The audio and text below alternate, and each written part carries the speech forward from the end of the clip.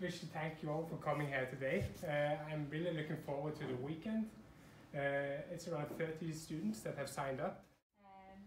And I'm going to repeat this until your ears are sore. Keep learning, learning, learning. Adapt your solution based on your learnings.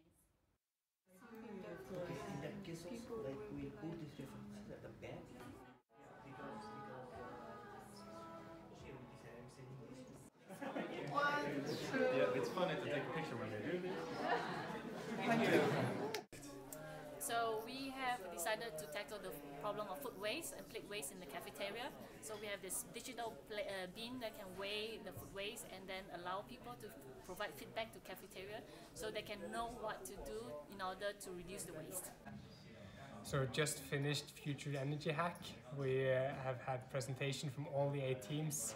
We have decided a first place, second place and third place, and the teams have actually come up with solutions that can be put into life and help create more sustainable society.